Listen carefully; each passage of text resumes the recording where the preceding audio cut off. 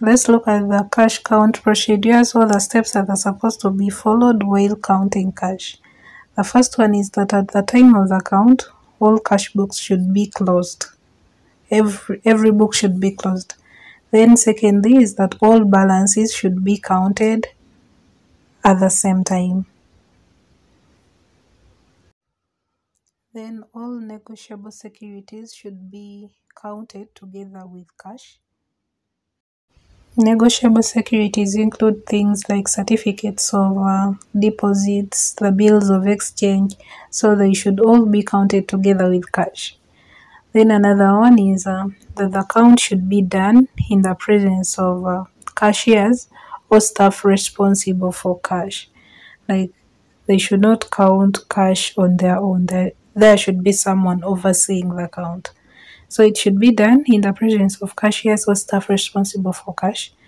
Then another one is the auditor should never be left alone with the cash and negotiable securities, because anything can happen. Then another one is inquire into any IOUs or cashed checks of staff kept for a long time. IOUs, it's I owe you. So inquire into any of the checks that haven't been paid for a long time, and then find out why. Then lastly is record all the account information on the working papers to be kept in the current audit file.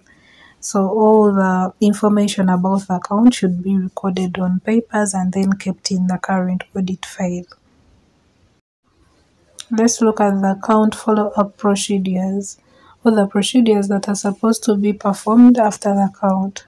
First is obtain certificates of the cash in hand from responsible officials. Then secondly, check that the unbanked checks and cash receipts are banked, and then agree to the bank reconciliation. In case there was any check that was unbanked, make sure that it was banked and then agree to the bank reconciliation and see if that's matching. Then check that IOUs and cashed checks from staff have been reimbursed or they have been paid. Then another one is find out from management why IOUs and checks outstanding for a long time should not be written off. And lastly is check that the amount that was counted is reflected in the statement of financial position as the cash balance.